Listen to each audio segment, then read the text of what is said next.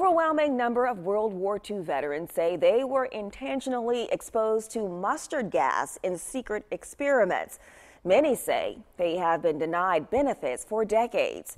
A congressional study found of 4,000 veterans exposed to chemical testing and experiments, the VA rejected 90% of claims for benefits for lack of adequate records. There's something terribly wrong with that. It's heartbreaking.